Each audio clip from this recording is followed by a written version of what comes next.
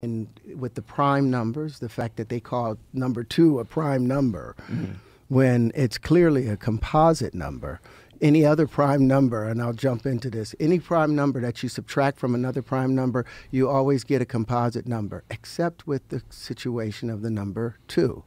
And there's so many people and that's why the prime numbers are unpredictable, because of that problem associated. So there's been a problem with 2 for so long. 2 is different.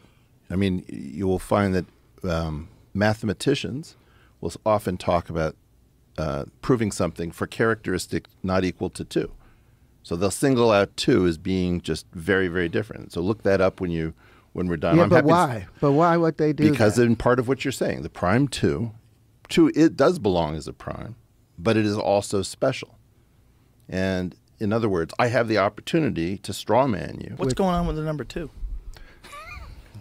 I'm The sitting over here the going, CIA hey, is in charge of the number what's up 2. with 2? 2 is different.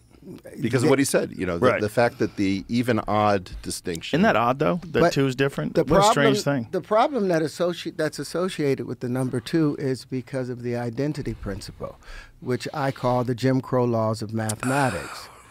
That A times 1 equals. I know you don't want It's to go okay. into it yet. No, but let's get into it. You- As a base. You're going right into his neighborhood. Just as a You're in the base, and no need to- mathematical hood right now. trying to keep a Because you black man have- down. No, you